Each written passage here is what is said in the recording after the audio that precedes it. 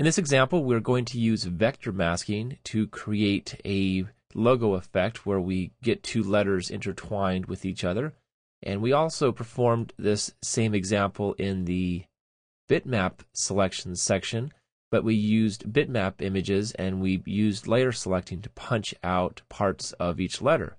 Well, it's far easier, far faster, and far preferred to use the vector mask method. A couple of ways we can do it. First way, we do still need, just like in the first example, we do need to duplicate one of the letters. So in this case, since the C is on the bottom, we'll duplicate it so that the C duplicate or sandwiches the B. So Control C to copy it, Control V. Actually, I just copied the B by mistake. Well, we could use the B, it's fine. So we have a B on top and a B on the bottom. And since we duplicated the B, that's going to be the letter that we're going to work with masking. Well, very simple, very quick. Let's just say that we wanted to hide parts or reveal parts of this C that's coming up here. Select any of your vector tools, circle, round, ellipse. Could even use the pen. We don't need to create a precise shape right here. And that's because we're only going to mask out a certain area of this B that's over the C. So we can just draw real free-form selection.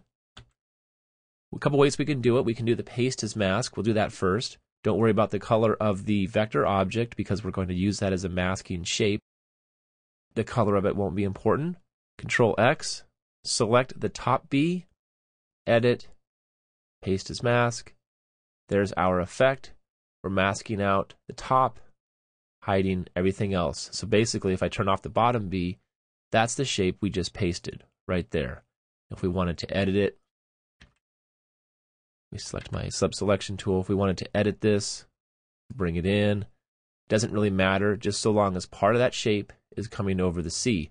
And this is why I wouldn't want to use the pen tool, because it might take an extra couple seconds to create a really precise selection around that part of the C when any type of shape will work in this example, because this is the only part of the letter B that's showing. If we had a more complex image that was coming around here, we might need to do that. But in this case, just draw a general shape over that top area, and there is your effect.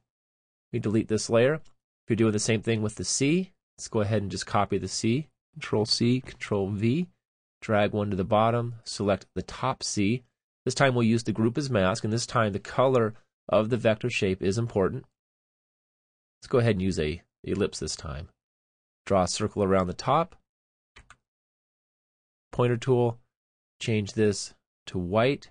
Select the top, select the C so we have both the path and the text selected. Modify mask, group as mask. There's our same effect. We basically revealed that top part of the C while hiding the bottom part.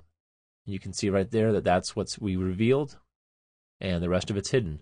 We use the bottom C to make up for the difference. Pretty cool effect.